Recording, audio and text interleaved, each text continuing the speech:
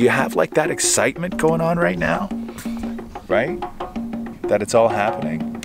I'm super excited. I get really excited this time of year. Oh, I love this. I'm so happy. I cannot even begin to tell you how happy I am. Last year, the big job was the leveling job. I did the whole thing by hand, which was just like so, just don't recommend that at all. But it was okay. Like I need to do it again, which is the real like absolute part of all of this. Overseeded with Champion GQ. In the fall again, we're gonna throw a whole bunch more seed down. I don't know if I'm gonna use Champion GQ again. I may go back to the Barenbrug RPR, the Regenerating Perennial Rye, and I will tell you exactly why in a second. So this area all along here, this was the sort of main area that I leveled out. It did a lot, like it really, really did, but it's still bumpy when you walk on it, and there's just a lot of little critters digging around in the lawn and stuff like that. Just from worms and, you know, just stuff like this. And I think I had like snow mold, or I don't know. I'm not really sure how to properly identify things like snow mold, but I hear people talk about snow mold. That's sort of the results of the one mow. And I did that with the, not with the Greensmaster.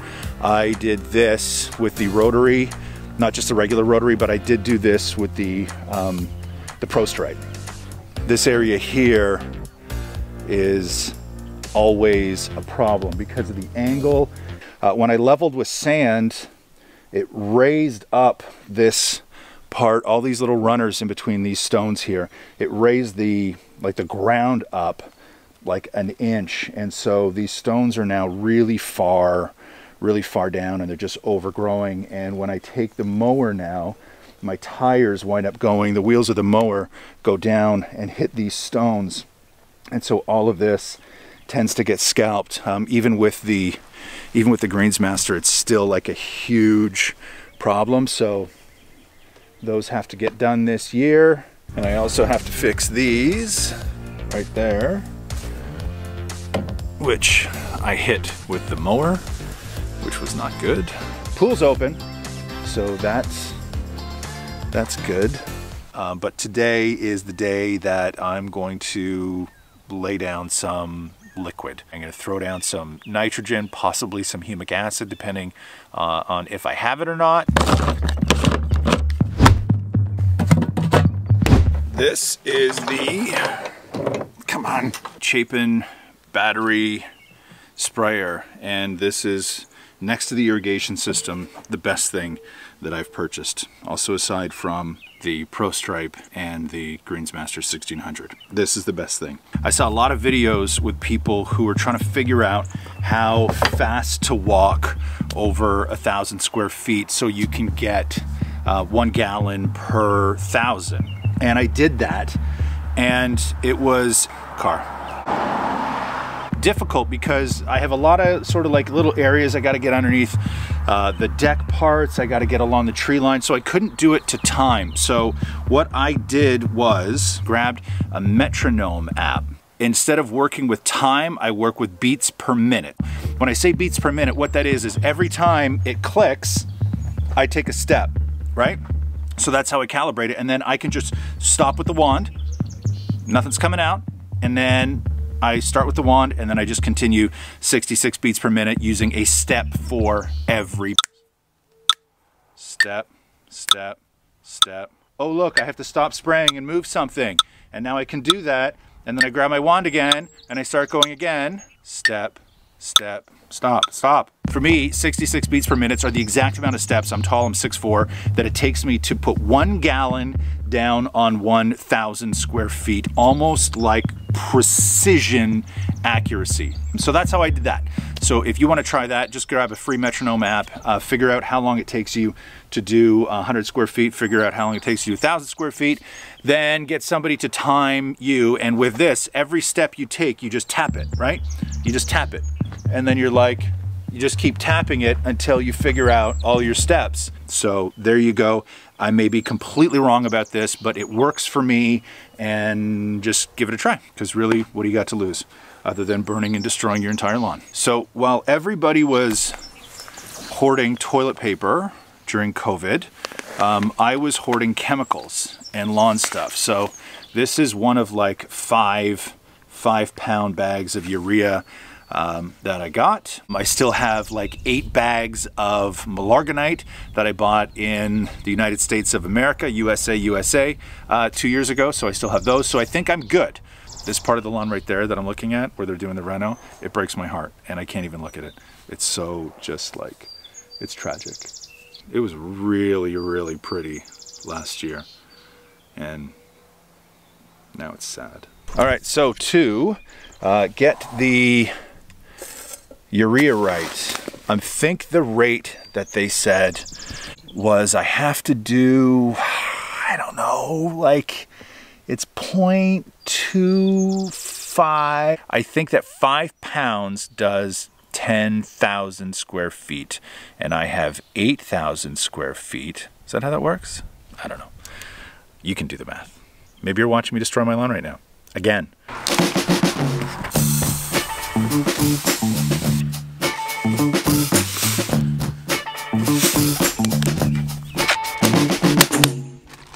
So I dropped this on its side and the whole thing exploded. It just popped. So now I have to keep it in this. That's about right.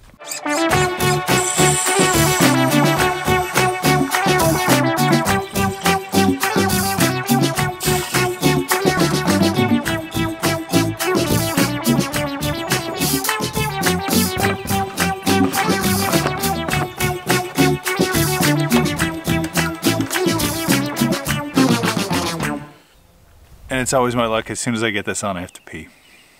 But we'll pee after. Here we go.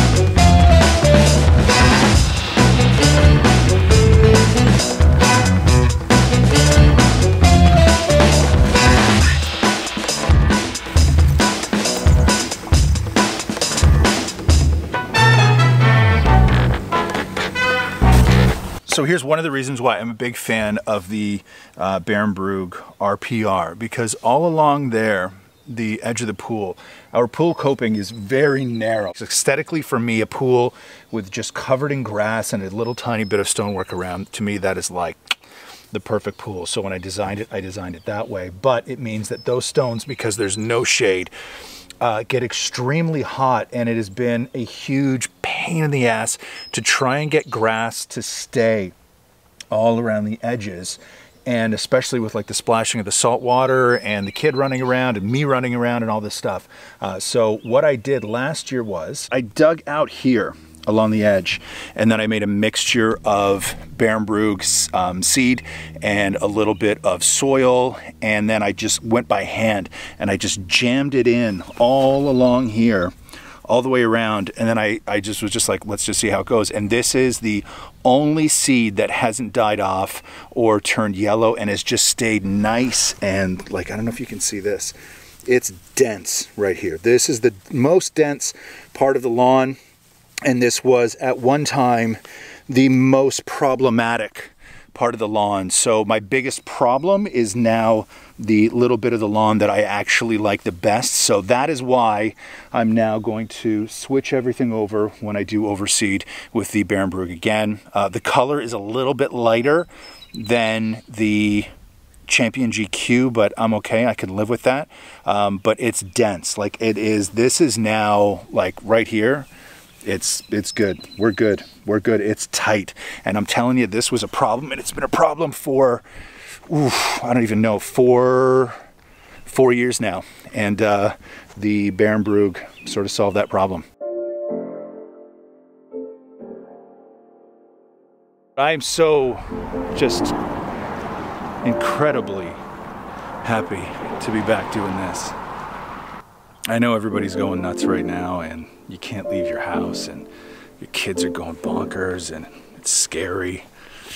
But you gotta have some sort of outlet to get your hands and your brain going and something you find relaxing. Even if it's something you don't know how to do. Failing right now, this is the best. There's never been a better time to fail at something right now, because the next day for a lot of people is just wide open, with the exception of a whole lot of worry. But hopefully if you're being creative and you're having a laugh and you're building something, or you're making something, or you're growing something, or you're cooking something, whatever it is, it's the distraction that you need.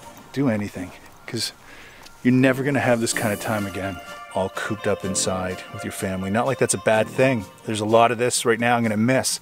There's a lot of the world of self-isolation that I'm gonna really miss when we all go back to normal. Who cares?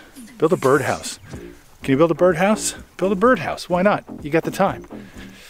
Thank you for everybody who watched and all the brand new comments. Everybody wanting an update. I did my best. Couldn't do a lot today because I don't have a lot of time. We'll be back. This is day one of spring 2020, and thank you so much. It feels really good to be back, and we'll talk soon.